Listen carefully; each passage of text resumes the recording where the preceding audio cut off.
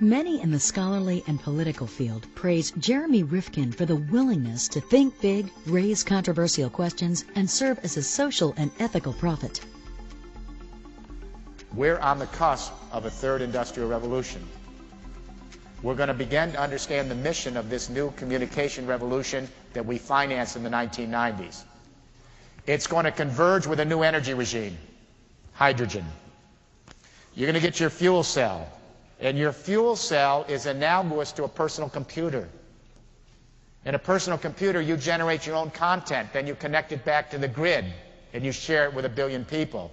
Your fuel cell is analogous to a personal computer, so that when you generate your electricity in your industrial park, your office, your factory, your home, you'll use the electricity, but the surplus you don't need, you're going to send it back to the grid.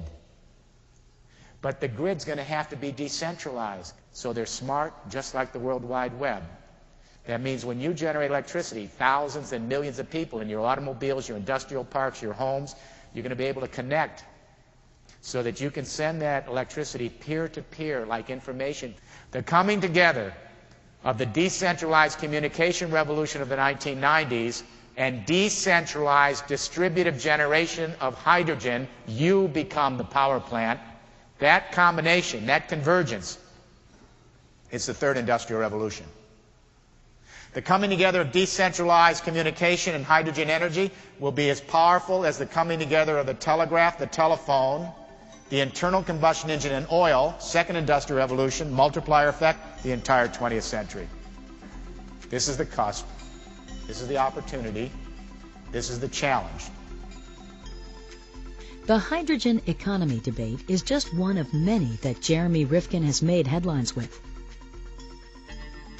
From the economy to the environment, from the workforce to genetic commerce, Mr. Rifkin has spent the last 35 years raising the big questions of our time.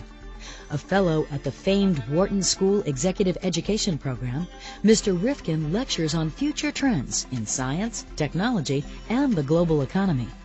He is the best-selling author of 17 books on the impact of technological and economic change on society, culture, and the environment.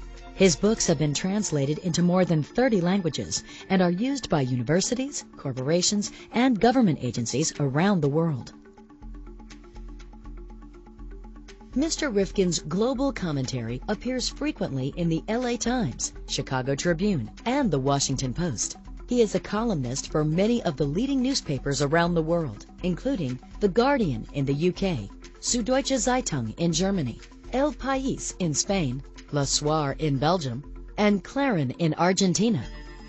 With his unique perspective and social commentary, Jeremy Rifkin is a frequent guest on numerous television programs, including Face the Nation, CNN's Crossfire, Nightline, 2020, Larry King Live, and The Today Show.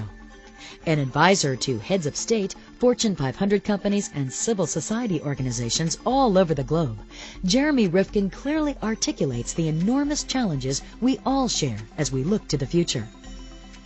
In his groundbreaking international bestseller, The Hydrogen Economy, Rifkin takes us on an eye-opening journey into the next great commercial era in history. He envisions the dawn of a new economy powered by hydrogen that will fundamentally change the nature of our market, political and social institutions, just as coal and steam power did at the beginning of the industrial age. The hydrogen economy. There is a new energy regime right here in front of us, right on the horizon. It's here, ready for us. Hydrogen is the basic element of the universe. It's the lightest element in existence.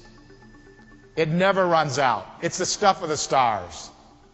And when we power using hydrogen, there's only two byproducts. Pure water, so pure you can drink it, and heat. No CO2. Global warming is the dark side of our existing energy era. It's the entropy bill come due for 200 years of fossil fuel use. We may be seeing a temperature rise of somewhere between 2.5 and 10.5 degrees Fahrenheit in the 21st century. And the reports projected that as we build the CO2, the temperature range changes, and we're going to have more droughts. We're seeing it. More wildfires. We're seeing it. more coastal damage from severe hurricanes, we're seeing it. We have a second problem. The conventional wisdom is that we have about 34 years left of crude oil till we reach peak. Peak is a petrogeology term. Peak is when half your global reserves of oil, either known and yet to be discovered, are used up. Your prices never go down again. It's the top of the bell curve. The optimists say we'll peak in 2030s. The pessimists say we'll peak between 2010 and 2020. Do we really care about a 20-year difference? In geopolitical terms and even market terms, it's irrelevant. What this means is the investment community across this country, you need to become entrepreneurial cartographers. We create a roadmap to a renewable hydrogen future. We got to get beyond oil. So by getting on the map toward a hydrogen future, we radically reduce global warming. We narrow the divide between the haves and have-nots. We close that debt gap. We give everyone a shot at equal access to universal electricity so we can have deep reglobalization from the bottom up. Instead of holding your breath about oil prices for 40 years, we have a new story. We build a new infrastructure. We create a new legacy. This will be the finest contribution you can make to future generations. This will be your moment on your watch to make the 21st century a better century. In his international bestseller, The European Dream, How Europe's Vision of the Future is Quietly Eclipsing the American Dream, Mr. Rifkin argues that while the great American dream is fading, a nascent European dream is beginning to capture the attention and imagination of the world. The emerging European dream, says Rifkin, is in many respects the mirror opposite of the American dream, but may be better suited to meet the challenges of a globalizing society in the 21st century. The European Dream. Our family was raised on the American dream. Catechism. Morning, noon, and night. And that dream, stripped to its essentials, is basically this. Regardless of the station to which you're born, if you work hard, get a good education, if you're diligent to the task, you can make a success out of your life in the United States of America. It's the land of opportunity. That dream was robust for the first 2 centuries of this country's existence. Even in 1960, recall, we were the most middle-class society in the whole world 40 years ago. Unfortunately, in those last 40 years, that American dream has begun to unravel.